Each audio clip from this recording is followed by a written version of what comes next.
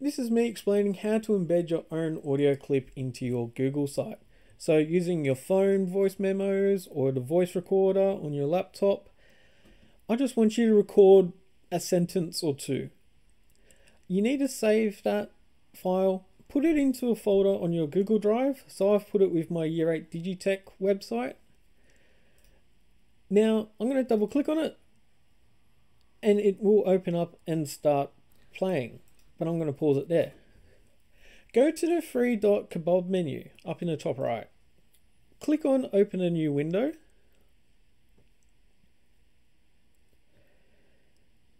Then what will happen is it will look much the same, but if you go to the kebab menu in the top right, and then you'll see that you have embed item as an option. So I'm going to click on embed item. I'm going to copy that code.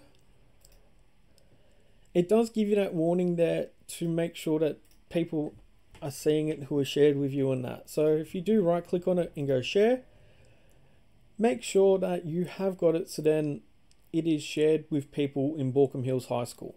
That's how I'm going to be able to hear it. Once you've made sure you've done that, go to your Digitech website. So I'm going to go to the multimedia page. I'm going to go down to, I'm going to delete this one. So I'm going to go to embed, and we've used that when I've shown you how to put GIFs into your website. Make sure you click on embed code, paste it in. Now what you actually need to do is you need to change the width and the height. So I'm going to change the width to 360 and I'm going to change the height to 55. I'm then going to click on next.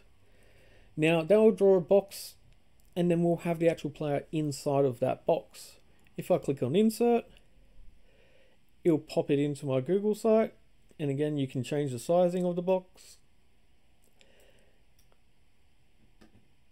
And then I click on publish. Now again, you need to click publish because it's essentially saving your work.